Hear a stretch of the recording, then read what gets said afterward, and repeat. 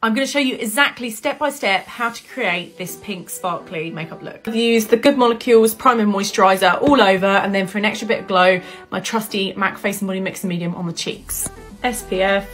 And while that's sinking in, you guessed it, eyes first. Long wear concealer as primer. Grab a big foundation brush and buff it in.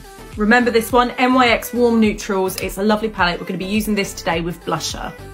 e.l.f. Fluffy Eye Blender, Rimmel Maxi Blush in Exposed. It's a gorgeous pink shade. I'm going to pop that into the socket. It looks a bit crazy putting the pink on like this to begin with, but when we've put all of the smokiness on, it will just be amazing, like a real soft transition. Side of the brush to really blend that out. So now I'm going to come onto these warm browns and I'm going to just pop that a bit tighter to the eye socket.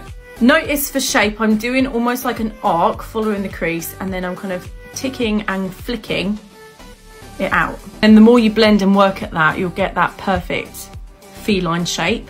What I like to do is come back to the warmer, lighter brown and then the bigger brush just to continue blending and diffusing that. To make the lid shade really pop, I'm just putting a bit more concealer on the base of the eye. Celestial by Bodyography in the inner half, and then this gorgeous frosted pink over the rest. And you just want to tap and blend the two in the middle.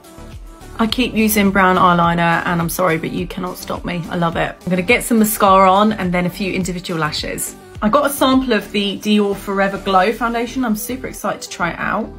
I think it's a little bit too warm for me, but let me live. Let me and my pale self live. Oh, I love this. I've just applied some of my Longwear Estee Lauder Double Wear Concealer, and now I'm going to go on to more cream products because I love the glow. So Peach's Cream Contour for warmth and definition. And then I went to Space NK and I spent way too much money, so let's try out some cream products. Oh my god, wow. I love Hourglass. And then let's put on a highlight. This is so much money, but let's see if it's worth it. Oh my god, I feel like I look so healthy. I'm actually running out of time, so let's quickly do brows. I'm going to powder just in the middle where I need it. Nude Kiko Kajal liner in the inner rim. Scribble some warm brown eyeliner underneath and blend out those same NYX tones. And we'll finish off with a pinky natural lip. I just absolutely love this soft sparkle on the lid with this deeper pink. It's really unusual. And then a glossy skin as well. We love a little bit of shine, so let me know how you get on if you give it a try.